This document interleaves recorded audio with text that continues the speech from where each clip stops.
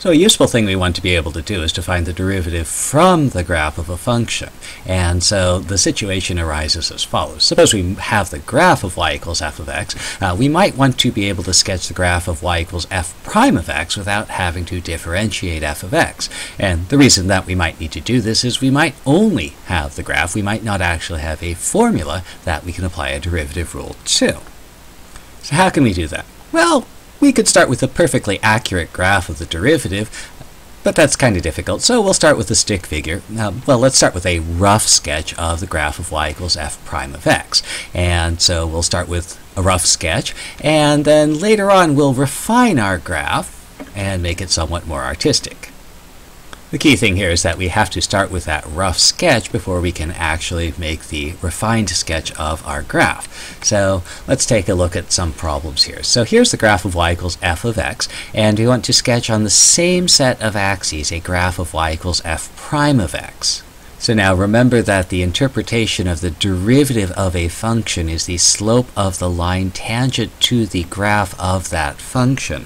So we might begin by selecting some random points on the graph. And so I've selected a bunch of points on the graph, and I've set up these dotted lines to keep our two graphs aligned. Because what I want is the graph of the derivative to show me the derivative at a particular point. So whatever the graph looks like as it passes through this dotted line, it should correspond to what the derivative is at this particular point. So what's the derivative? Well, it's the slope of the line tangent to the graph, so we'll sketch a few tangent lines. It helps if we sketch the tangent lines to be fairly short, because otherwise they interfere with each other and make it hard to see what those slopes are. So I'll sketch the tangent line to the graph at these points that I've picked, and at this point I'm going to start recording information about my derivative, about y equals f prime of x. So I'll record the sine of the slope of the tangent line. So here I'm recording information about the derivative, and here I have a line whose slope is negative, I have a line whose slope is negative, I have a line whose slope is positive, positive, slope negative, and so here's my information about that derivative. So next I'm going to plot points whose y-coordinates have the correct sign. So whatever my point is going to look like, it'll be on this line, and its y-coordinate will be negative. On this line, I want a point whose y-coordinate is negative. On this line, y-coordinate positive. On this line, y-coordinate positive. On this line, y-coordinate negative. And again, since this is just a stick figure version of the graph, we're not going to worry too much about the exact details of where these things are placed, at least not yet. So maybe I have some points that look like this. So here I have points with y-coordinate negative. I need y-coordinate positive, that's up here someplace. Y-coordinate negative, that's down here someplace. And for right now, for our stick figure version of the graph, we just want to make sure that these points are located where they should be relative to the x-axis, whether they're below the axis, or above the axis, or below the axis. And now that I have the location of the points, I'll connect the dots to form our sketch of y equals f prime of x. And there's our stick figure. Now, sometimes we're actually going to need something a little bit more refined, so here's a different graph, y equals f of x, and this time we'll do the same thing. We'll pick some random points on the graph, we'll draw the tangent line to those points, and we're going to record the sine of the derivative, the sine of the slope of the line tangent to the graph. And so here, all of our tangent lines have positive slope.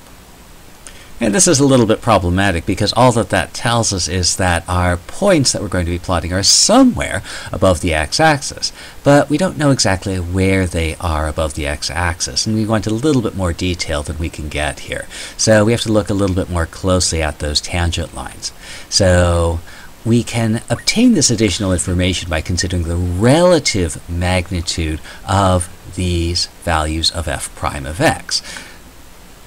So, to begin with, our first point has a positive value. Our first derivative is going to be someplace above the x-axis. Well, the first one is free, so I can just place that point anywhere I want to. But from this point forward, I have to consider what the relative magnitudes of the slopes of the tangent line is going to be. So let's take a look at that. So if I go to the next tangent line, I notice that this tangent line is steeper than this tangent line.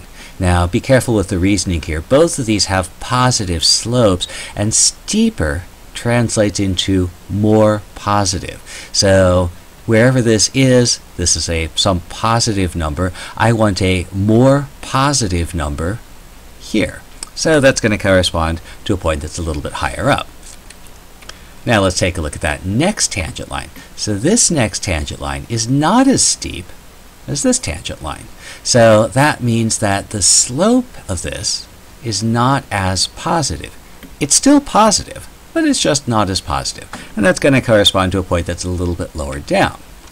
And then finally, this last point out here, slope is still positive, but again, it's not as steep as it is over here. So again, it's going to be not as steep, not as positive, and so that'll be a little lower down. Importantly, still a positive slope.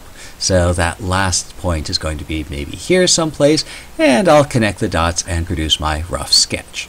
Now let's take another example. So here's a graph, and we want to sketch the graph of y equals f prime of x. So for future reference, it'll be especially helpful if we can identify places where the derivative either fails to exist or the derivative is equal to 0. So let's go ahead and start out by finding places where the derivative fails to exist. And these will fall into two types of points. We either get cusps, corners on the graph, or places where the graph is discontinuous. And we can look at the graph and see that it's continuous everywhere. There is this corner right here. There's a cusp here, so the derivative fails to exist. And I'm going to indicate that point, and then I'm going to put a red line there. This is the derivative fails to exist, which means that the graph of our derivative cannot touch this line. This is an electric fence line. Do not touch. If the graph of the derivative crosses this line, it is going to be incorrect. The graph of the derivative should not touch that line. The other place we're interested in is finding places where the derivative is 0. Remember, the derivative is the slope of the line tangent to the graph at a point. So derivative 0 means that the tangent line is going to be horizontal. And if I look at the graph, I can see that right there at this point, my tangent line is going to be horizontal. And I'll pick a few other points on the graph to help round out the sketch. Because I have this place where the derivative fails to exist, something strange happens here. So I'm going to want to pick a couple of points that are close to it to get a good sense of what's going on there. But the other points can be pretty much anywhere. I have my points where I'm going to be looking at the derivative. I'll draw the tangent lines. Again, don't make them too big. Again, no tangent line at this red line here. And I'll record the slopes of the tangent lines. So positive, positive, doesn't exist, negative, negative, 0, positive once again. And so here's our information about the derivatives. I'll locate points in the appropriate places. So here, the y value should be positive, y value should be negative, positive again. But note that the slope here is less than the slope here. So the y value should be higher up. In this interval, this line is steeper than this line, which means that the slope of this is more, in this case negative, than the slope of this, so the y value will be more negative. It'll be farther down. So there's my points. Positive value, positive but more because it's a steeper slope. Here, negative value, negative but more because the slope is more negative. 0 and positive value. I've located my points in the appropriate places, and I'll form my stick figure by connecting the dots. And there's my sketch of the graph of y equals f prime of x. Something strange is going to happen in this interval here that is including the place where the derivative fails to exist. But as long as our derivative graph doesn't actually cross this red line, we should be in good shape.